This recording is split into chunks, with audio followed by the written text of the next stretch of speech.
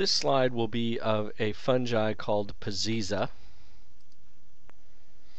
The taxonomy of Peziza, the domain Eukarya, which means a true nucleus that's membrane bound, kingdom fungi. There's its genus, Peziza.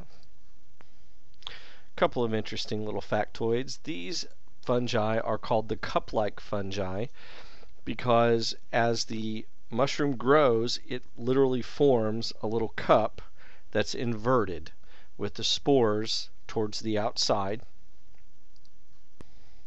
Here is the slide of Peziza showing some hypha, and on the edge we can see this dark purple band. These are the spores, and they are all contained within little cells called ascus. Here is the same slide using the 10x objective, and we can get a little closer look here.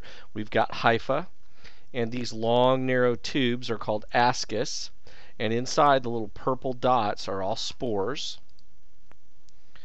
This is the best view of this slide. We're using the 40x objective to show the edge, and we can see these long tubes which are called ascus, and inside are spores. Each ascus will produce 8 spores, and these spores will be dispersed and become new Peziza.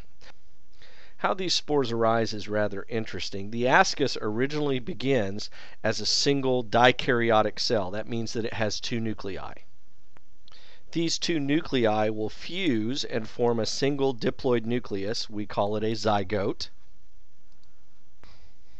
This zygote then will undergo meiosis, and the meiosis process will produce 4 haploid nuclei. For review purposes, remember that diploid means that the cell has a full set of chromosomes for that organism, while haploid means it only has half the number of chromosomes a cell in that organism usually has. The haploid cells then undergo mitosis, producing the end result, 8 spores. This wraps up my discussion of Peziza.